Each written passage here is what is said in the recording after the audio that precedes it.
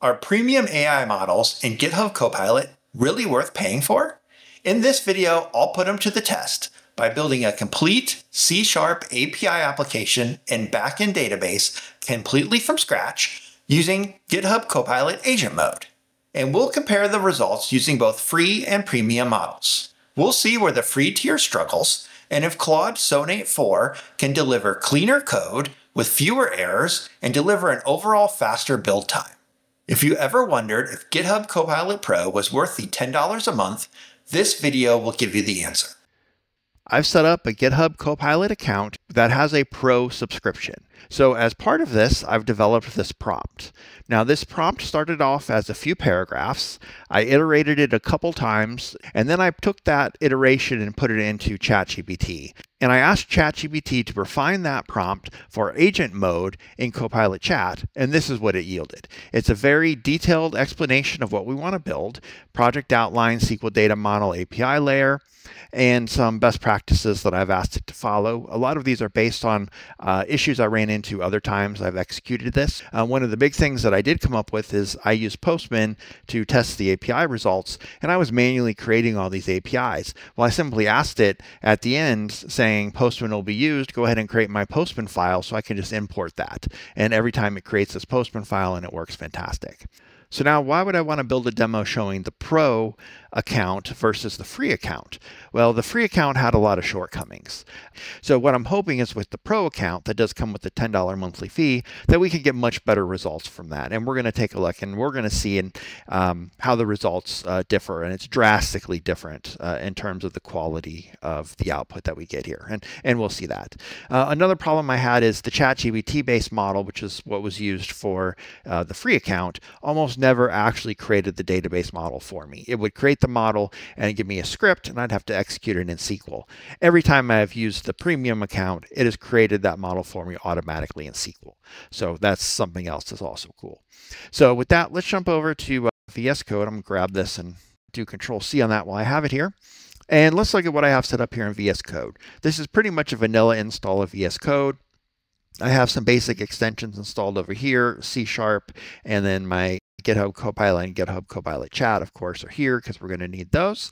But I do want to point out a couple settings here related to Copilot Chat. So I go under Settings, I go under Chat. Here under Chat, one of them is this max requests in agent mode. This defaults, I think, to 10 or 15. I bump it up to 250. This is the amount of times that the Copilot chat will talk back to the model before it prompts you to continue or cancel. So it's thinking that it might be stuck in some sort of loop or something like that, but really it's just doing a bunch of execution based on what we're asking it. So I'll bump this up to 250. And the other setting down here is auto accept delay. So when it makes changes to files using agent mode, it's going to highlight those changes for you in the file, and then you can accept or deny on a per file basis. Since I'm building a whole new application from scratch, I just want everything to be auto accepted. So by default, this is 0, which means nothing is auto accepted. So I'm going to set this to 15 seconds so that then everything is just auto accepted. Now, if you were doing this in a larger application, you probably wouldn't want to enable this setting or set it to something higher so you could actually watch it as it executed, but just keep in mind of what this setting does. And the other setting is an experimental setting, which is down here about tool auto approve. So our agent mode in Copilot Chat can execute tools and execute command lines. These will do things like .NET Build, create projects, stuff like that. And we have the ability to say, just go ahead and auto approve all of those. By default, this checkbox is not checked, and when it's not checked, every time it executes something in the terminal, it's going to prompt you to accept that command or accept it for the whole session. We're just going to go ahead and set this checkbox to checked, so it's going to automatically run all those commands for us. Now, this is probably something you wouldn't want to check, because depending on what you're asking your agent to do, it could do some things that are not what you really would want it to do. So keep in mind how this checkbox impacts things, but for the purposes of this demo in an isolated environment, I'm going to go ahead and leave that checked. So with that, let's go ahead and get started building our application using our agent mode in Copilot Chat. I'm going to first open a new folder and go to my C drive, enter data, and I'm going to call it deck of cards. And I already have my SQL Server set up. It's just a vanilla instance of SQL 2022 Developer Edition. I have nothing else set up here. If Copilot chat window is not open, you can use this checkbox at the top here to toggle the chat window. You want to make sure down here it's in agent mode. And then here's where we have our different models. So if you do have a free GitHub account, you won't see access to all these models. You'll see just these standard models at the top. Before, everything was using GPT 4.1. This time we're going to use Claude 4 to see if we have better results. I have tried Gemini 2.5 Pro. I had high expectations of that, and every time it has hung. So it is in preview mode, so I'm hoping that that issue gets resolved.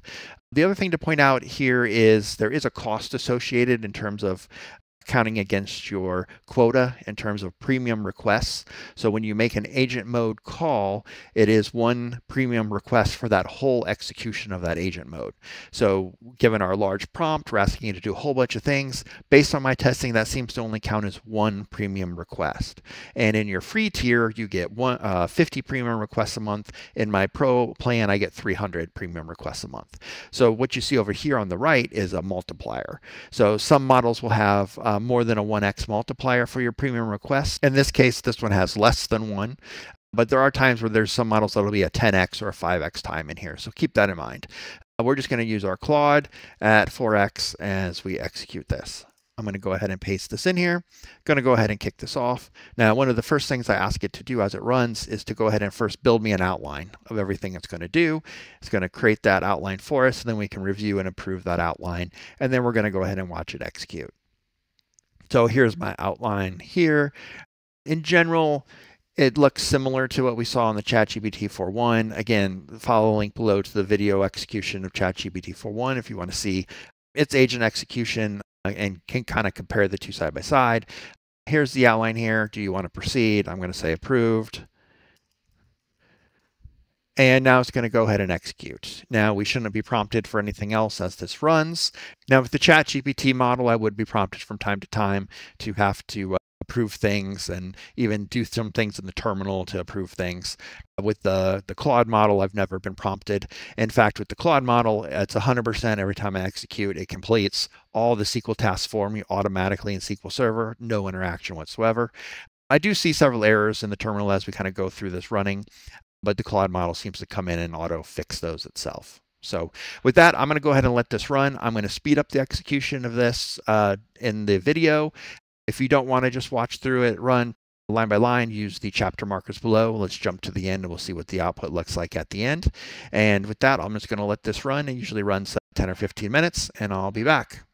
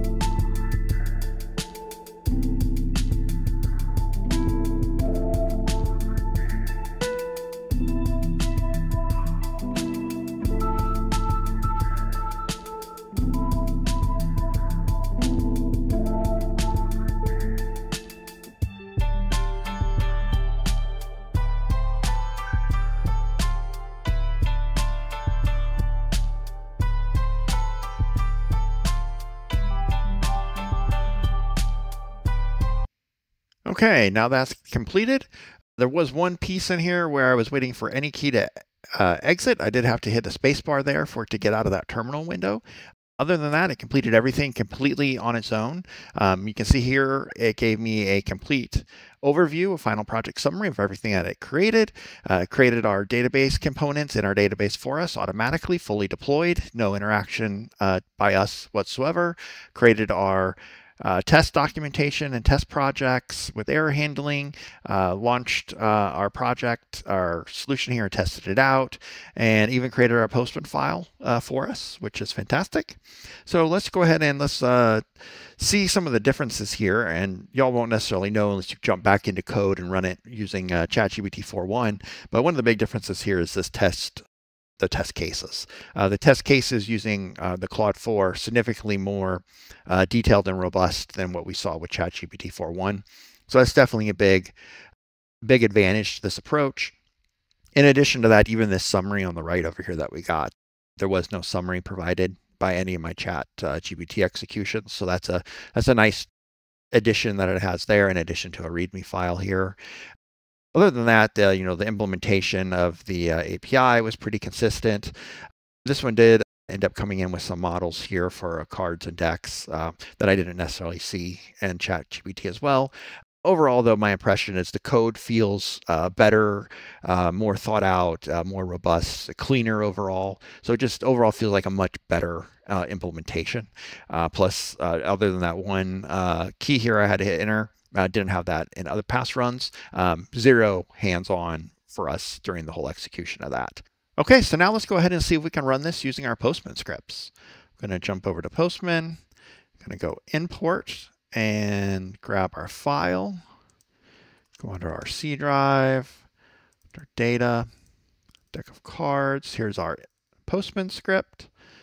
And let's expand this here. And another thing to point out here as compared to our other models is that the Postman scripts are much more defined here. There's actually unit tests defined here in the Postman scripts. With the ChatGPT model, we didn't get those. So that's a nice addition. We're just going to go ahead to create deck and send the request. And sure enough, it was successful. And another thing to point out here is that the results from this call is actually much more rich and robust than what we saw with the ChatGPT call. Again, I wasn't clear in the prompt file as to really what I wanted for inputs and outputs, that specifically. So here, in addition to deck ID, we get the number of cards left in the deck, the number ones drawn, remaining, and the created date, which again is a nice addition. And now we could use this deck ID if we wanted to go ahead and test some of these other calls, but I won't really walk through all that. So hopefully this gave you a good sense of kind of the differences. Now I would definitely, like I said, suggest checking my other video where I used the ChatGPT 4.1 model and where that did have a lot of problems when I was going through and building that. The experience here with the premium model, much more cleaner, much more clearer, and gives you much better results than I was expecting. So with that, I would definitely suggest for $10 a month, that Pro plan definitely seems to be a good place to go, especially if you're going to leverage the agent mode and the Copilot chat. So with that, thank you for watching this video, and don't forget to like and subscribe.